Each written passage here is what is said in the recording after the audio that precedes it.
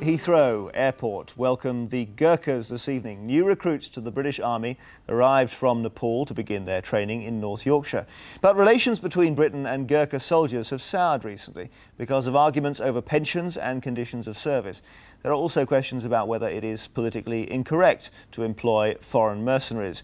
After all, the origins lie in the heyday of British imperial rule in India. Our special correspondent Sue Lloyd-Roberts has this report from the remote Himalayan kingdom where the soldiers come from.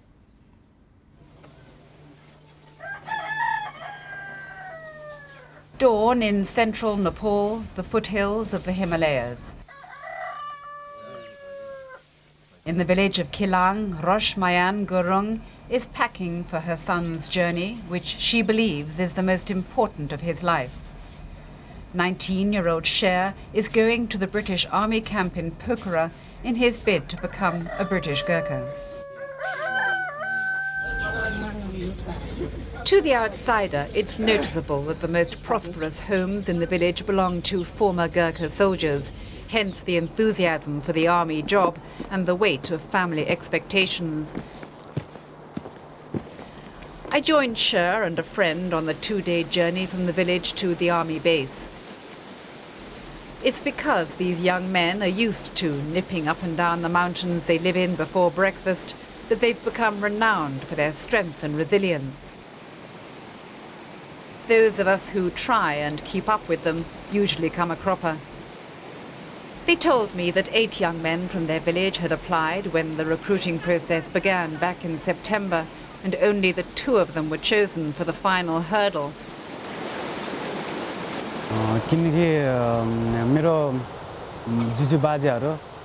My father and grandfather, and even before that, my family went to war. They fought in the First and Second World Wars. Even if they were fighting for other countries, they were proud to be Gurkha soldiers, and I too will fight to make sure the Gurkha name remains famous.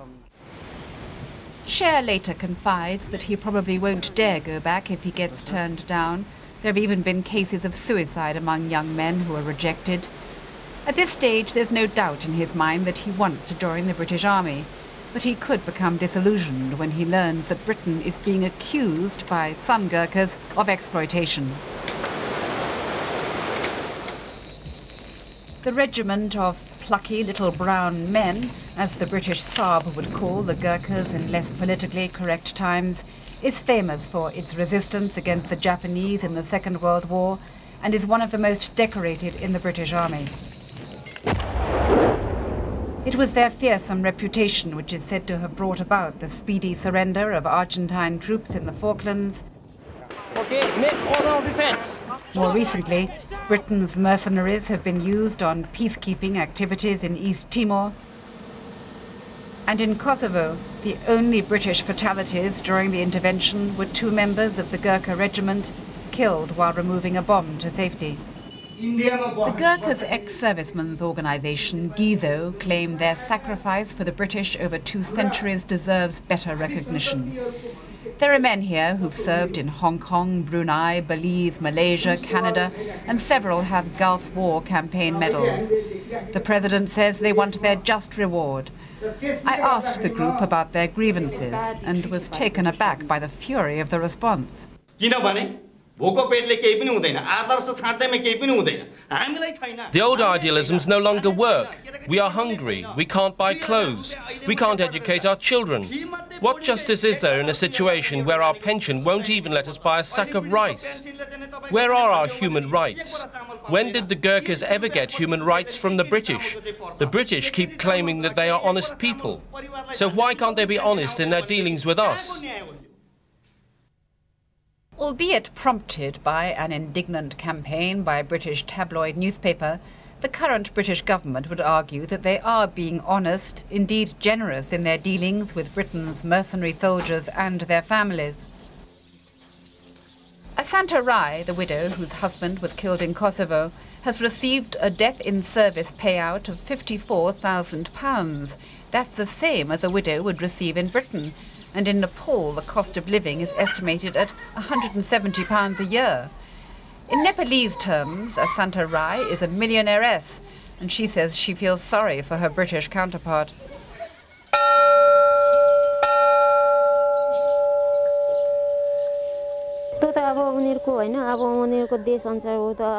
believe that the level of compensation that a widow in Nepal and in Britain should receive should be in accordance with their individual standard of living.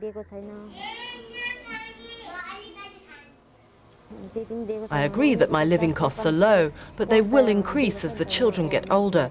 There will be school fees and so on. All Gurkhas, like all better-off Nepalis, expect to send their children to private schools.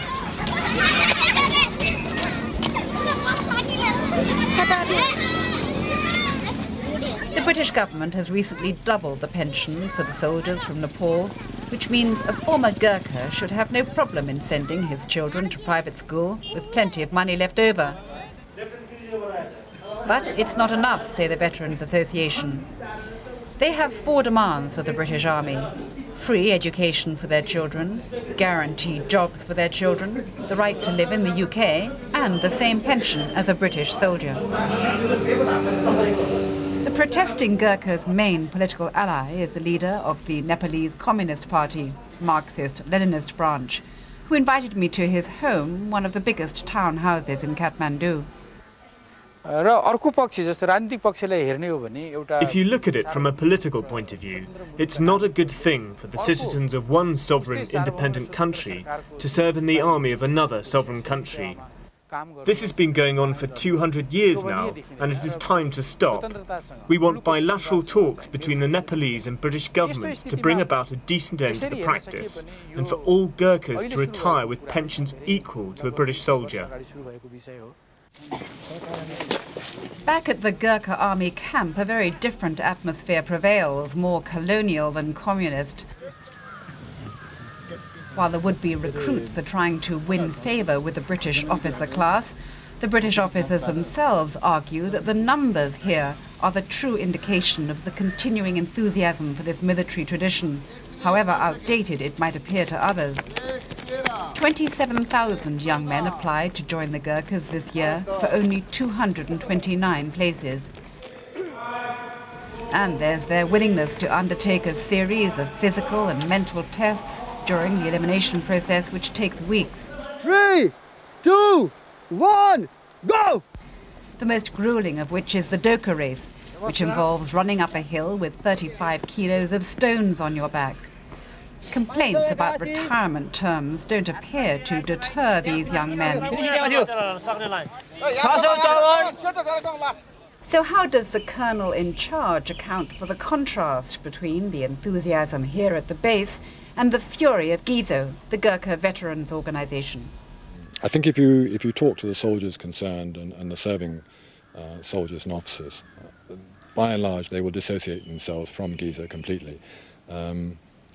I think it's only when they come back to Nepal, the conditions of living in Nepal is such that there's quite a lot of pressure put on the ex-servicemen, whereas the serving soldiers, I think they would like to disavow themselves of any knowledge of GIZO.